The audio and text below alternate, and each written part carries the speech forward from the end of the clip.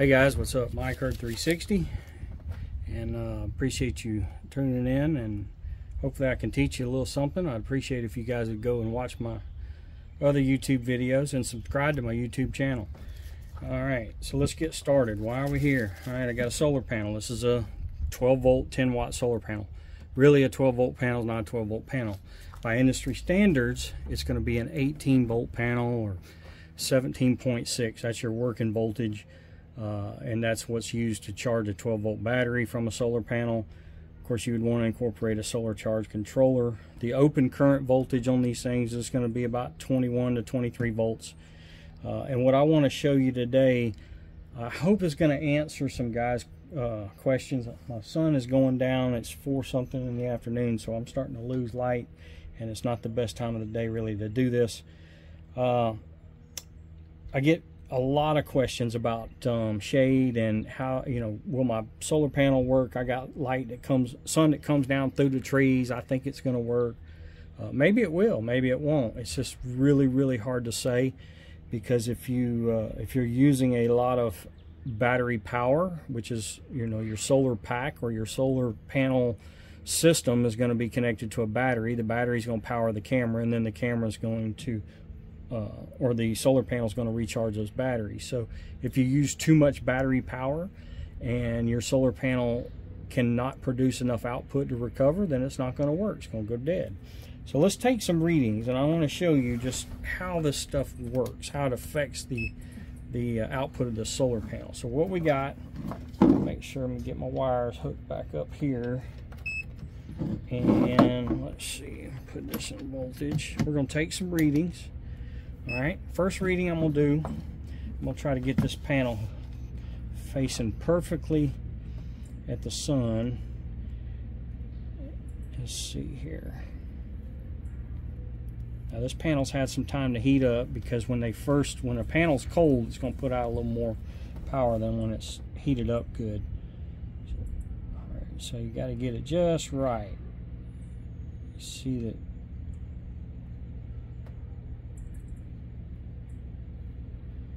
So you got to find that sweet spot there. 21.5.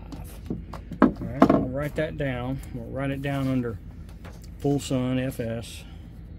21.5 volts. Now we're going to take a reading, and I'm going to prop it up on this battery just for consistency's sake. Now the sun's hitting it at an angle. This panel, you can see I can cast a shadow on it. Panel, a lot of people say, well, it's in full sun. But you see the voltage has dropped some, 20.5, full sun angle, 20.5 volts. All right, now let's see how the shade affects it. So I'm going to take this branch, just kind of simulate a woods environment. What I really want to show you is it's not going to change as much as you think on your voltage. But the voltage is that's not your power. That's not what gets the work done. All right, so 20.1.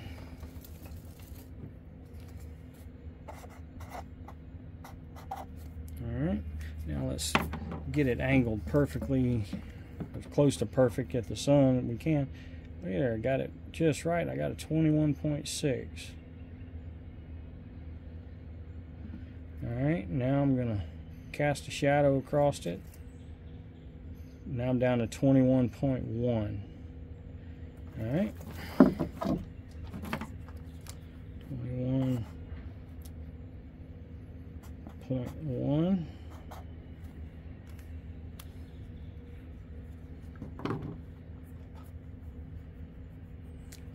All right, now let's take some readings of the power, the amperage that the panel's going to put out, because using Ohm's law, I'm sure there's some electricians out there, they know volts times amps equals watts.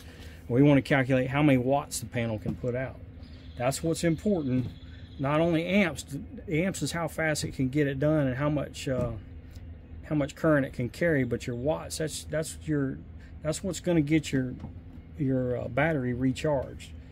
So let's go back to full sun, and let's turn it down here to amps, and let's take a measurement.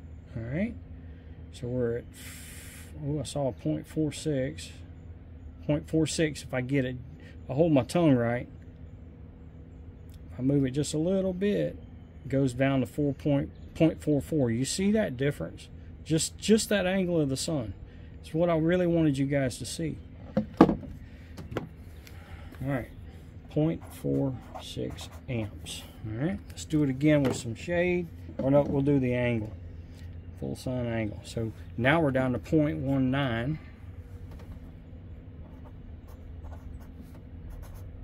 0.19 amps. Alright, now let's do a partial shade at an angle. Look at there. Even if we just come over here and cover the side, you see that?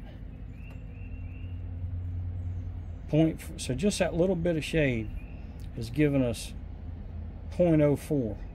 Take it away, goes back up to what? 0.19. Come a little bit of shade, 0.04. Alright? 0.04. Now let's get it angled back up here again, hopefully close to perfect scenario here. Right, 0.46. All right, now let's cast this shadow here. 0.11, 0.10, 0.08. You can see that it's not a lot.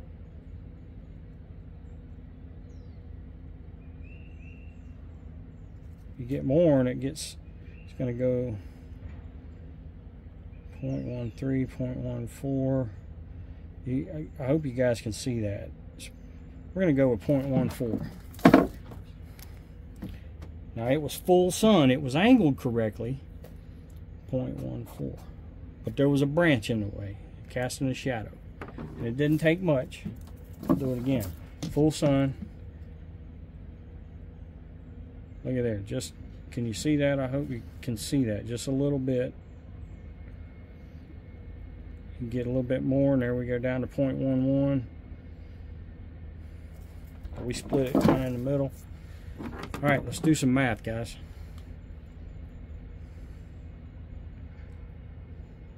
Let's see where the rubber meets the road. All right, 21.5 times 0.46 equals 9.89 watts. Now, it was over 10 just a little while ago, but the sun's going down now.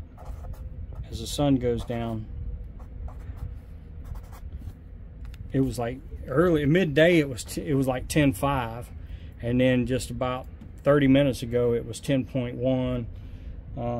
As the sun is going down, it's getting further and further away, and so you're going to have less solar output. So that's another thing to understand when they test these things, or they rate them. They rate them at a condition called high solar noon, and that's when the sun is perfectly directly overhead, the panel's perfectly facing it, you got minimal dust in the air. But that's a good example. 4 o'clock in the afternoon versus 3 o'clock in the afternoon. Probably half a watt difference right there on full sun. All right, so let's calculate this full sun at an angle. We've got 20.5 times 0.19, 3.895, so we'll call that 3.9 watts. And then on partial shade at an angle, 20.1 times 0.04. Not a lot of difference between full sun at an angle and partial sun at an angle, or shade, partial shade at an angle. 0.4 volts, but the amps is where the difference is. So we got that gives us 0.804 watts. So your sun's at an angle, late in the afternoon, a little bit of shade on there, and these numbers would be relative if we were at full sun. If we were at high solar noon, they would go up some, but they would still be relative in the relation to how much they've dropped under the different conditions. So 21.1 times 0.04, nope, 21.1 times 0.14, and now we've got 2.954 watts at this time of the day. Okay, so partial shade, this is partial shade but full sun. We had, so it's basically a 3-watt panel. It took a 10-watt panel down to a 3-watt panel. Partial shade at an angle, less than a watt. Full sun at an angle, just shy of 4 watts. So we'll call that 4-watt panel. Just because it was in full sun, it wasn't getting any shade, but it wasn't directly facing the sun, in which we know the sun tracks. That's why you see in these solar farms, you see them with motors on them, where they track to get the most efficient they can. They don't have any trees on the solar farm either. All right, so then for full sun, blazing sun right on it, at 4 something in the afternoon. What time is it? 4:30 in the afternoon. So 9.89 watts. Again, just an hour ago I was reading over 10, and then it full sun in the middle of the day, it'll show up close to 11 watts at times. So I hope that gives you an idea of how sun and how shade affects your solar panels. You know, will they work in partial sun? I do have one right over here. In fact, I'll go ahead and take the camera and walk over and show you. There's my sun. This is one of the Solar Power Pack 1025s. It's running 2 Tactacam cameras. Both of them are in instant settings check. It's not getting any sun right now, of course. It's been up for 2 weeks. Before that, I had one that was up for 6 months or so, I guess. This one was actually one that I was checking to make sure that it worked, and I charged it fully from the wall, and I've had it out for 2 weeks running these 2 cameras, getting pictures of cars and people and everything else walking around. So as you can see, it's keeping up. Right in there, it may get a brief moment of full sun, but everything else is filtered. Again, I'm not going to tell you to run your solar panels in the shade. I think that sets me up for failure. The output is definitely reduced, and if these cameras were on a feeder, or if they were on a mineral site and they were getting hundreds of pictures a night, that thing would probably be dead, because it's just not getting enough sun to produce the power to recharge the battery. All right, guys, Mike Herd 360, thanks for watching this long video. I hope I really educated some of you, and I hope you have a great day.